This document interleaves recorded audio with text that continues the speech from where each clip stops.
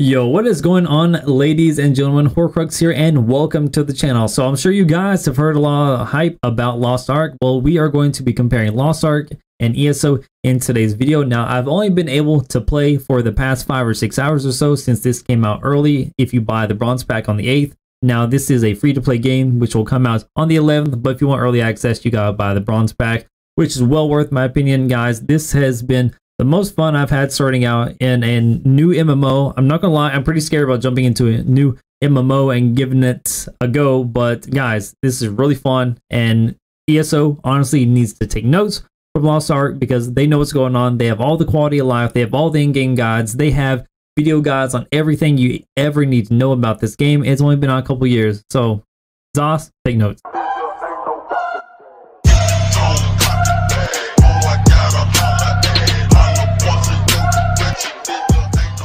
So before we hop into the bread and butter of today's video, a huge and glorious shout out to my patrons and also my community members who keep this channel afloat. The best way to support the channel is with a simple like and sub, but if you want to go a little bit further and become an absolute Chad, we also have YouTube memberships enabled, which give you access to custom emojis, access to private Discord channels, as well as shout outs in each and every single one of my videos. And we also have Patreon, which includes PvP coaching. So if you're feeling a little bit lost, a little bit stuck, all the links are down in the description below, and now let's get into the video. Now let me show you guys what happens when you go to create a new character. So there are 15 different classes. So you have the warrior, mage, martial artist. So there are demos of each. You can also go into advanced class categories. So within the assassin class, there's what's called Deathblade and Shadow Hunter, for example. Now, what you can do with these classes, let's go ahead and customize it. We'll go with whatever niche Unreal Engine 3 presets that we have, so it really doesn't matter. So it gives you a nice little character model. It shows you all the controls,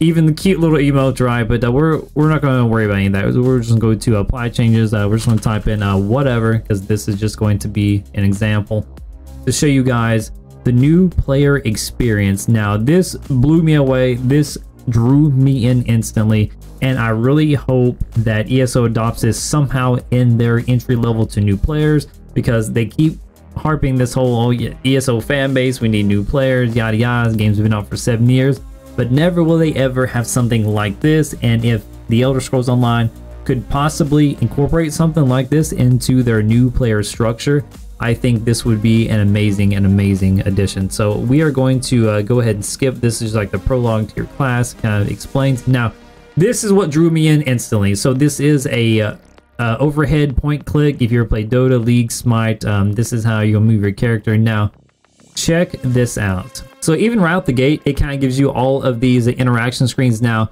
here's the 2 different classes you can go down. You can do a Deathblade, which in the thumbnail, or you can do a Shadow Hunter. So for example, let's pick Deathblade. And what you can do this class tester. So there's a preview for all the skills, kind of give you an idea of what you're getting into. This is kind of a bad video, right? It doesn't really, it just kind of looks like a button mashing game, but it's much more than that. So let's go into the class tester. Now, if you, it's telling you how to do your basic attacks, all this fun stuff. Now, you can actually spawn monsters. So let's go ahead and spawn monsters, wherever they be, and you can try out all your abilities, all the best, whatever that you want for your class, even before you play it, which is really freaking awesome.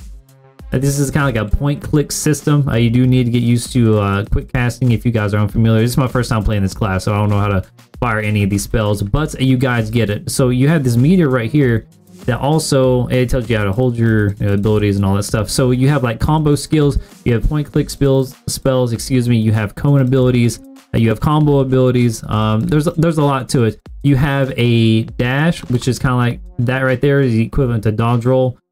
Each hero or whatever you want to call it class has like their own different turn rates and things like that.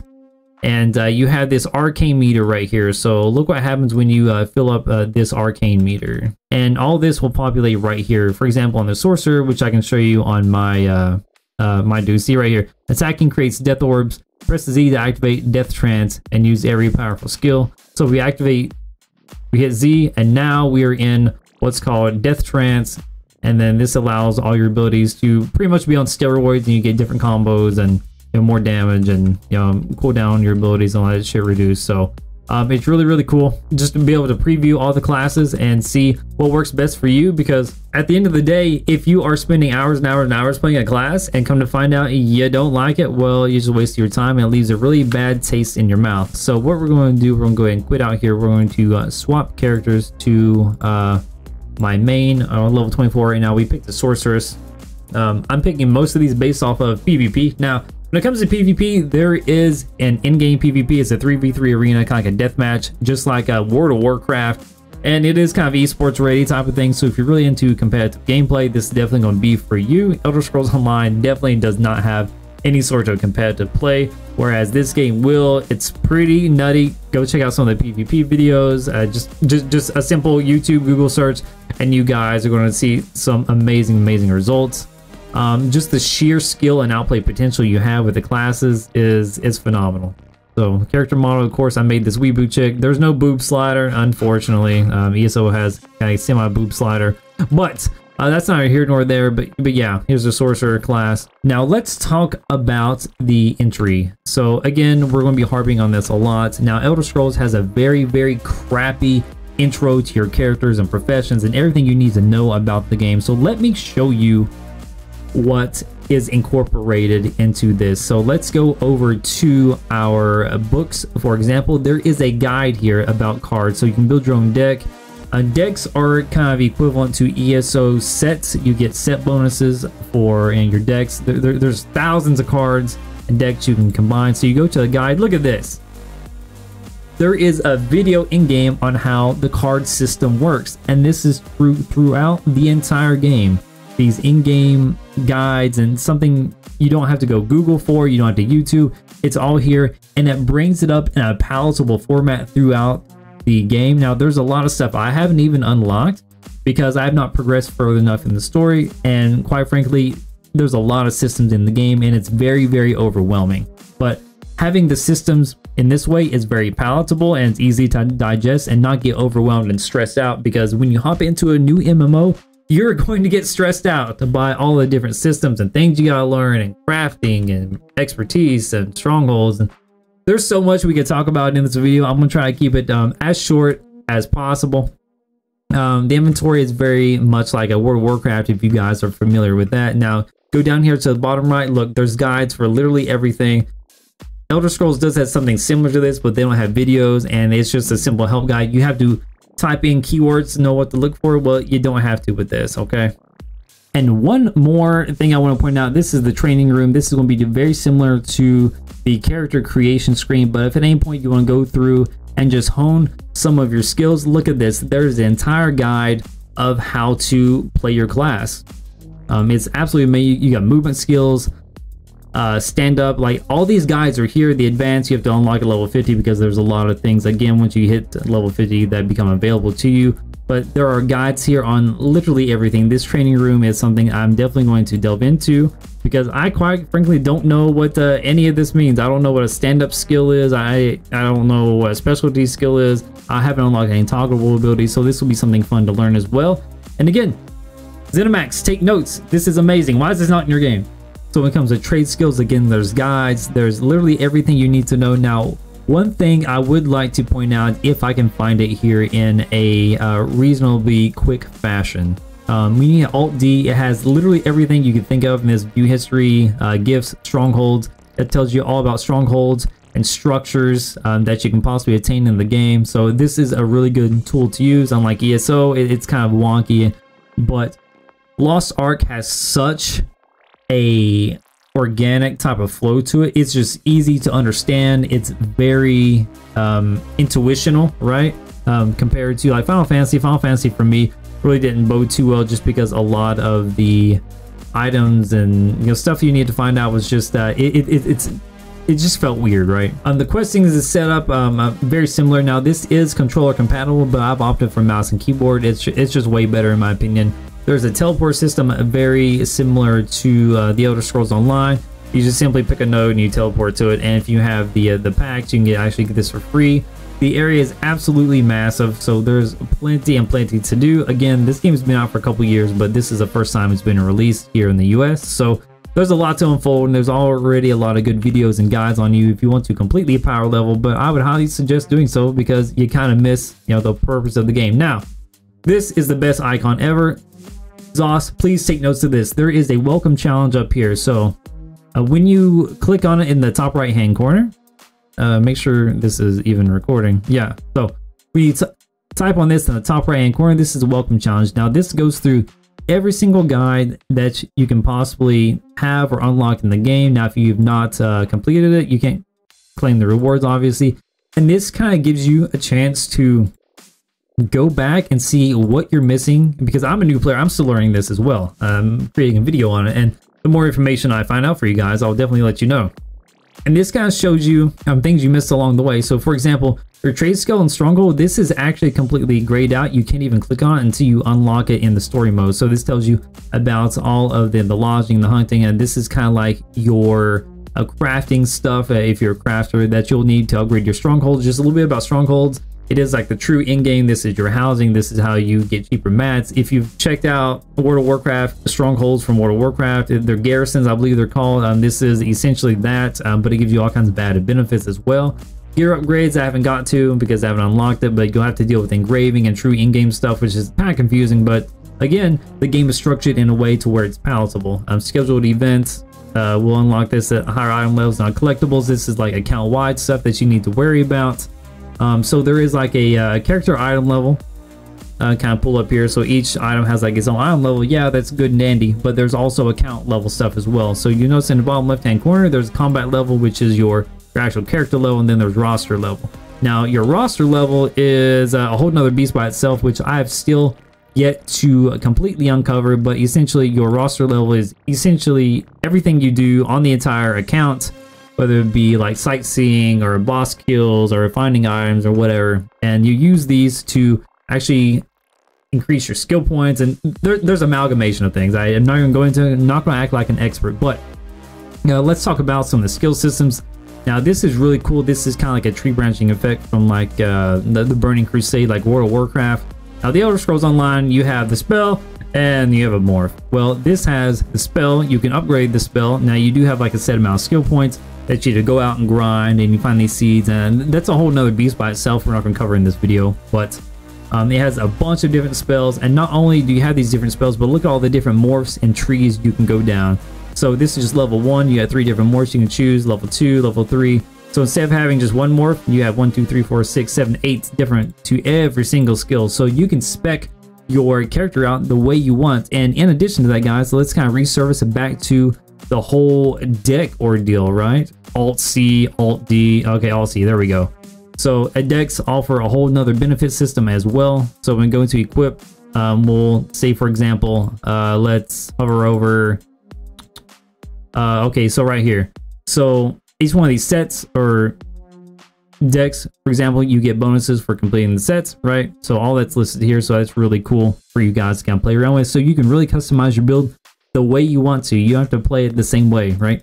Now, when it comes to the PvP, yeah, that's more of an in-game thing, which I've yet to uncover, and that's what I'm striving for. Again, there are like 15 different classes, and you can build them out in a lot of different ways. Now, I do know the in-game is pretty standardized. No one really has a benefit other than picking the classes and your team composition. I know bards and knights are really powerful, so if you want to kind of get one geared up for that, definitely do so. I know sorceress is definitely A tier. There's all kinds of tier list rankings that you guys can kind of take a look at your own leisure as well. So one thing you do need to know, there is some pay to win items. This is kind of a pay to win game, kinda, when it comes to certain materials and stuff you need for the true in-game, which I've yet to get to.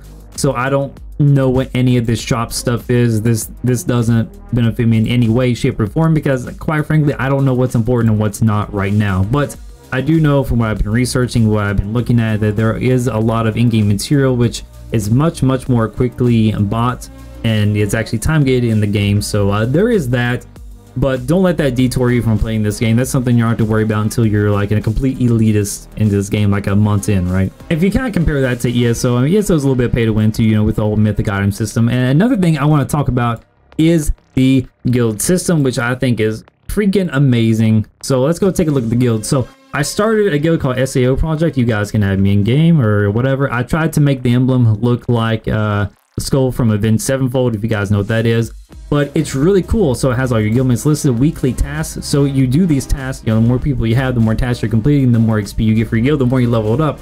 Well, you actually get access to researches and added benefits for your guild system. So this actually gives you like weekly tasks. For example, it tells you, you know, trade skills, a battle co-op, you can accept all these different quests to level up your guild. And once your guild is leveled up, you get added benefits as well, like increased resource gains, decreasing on mats cost, you know, when you're crafting your gear and you know, your professions.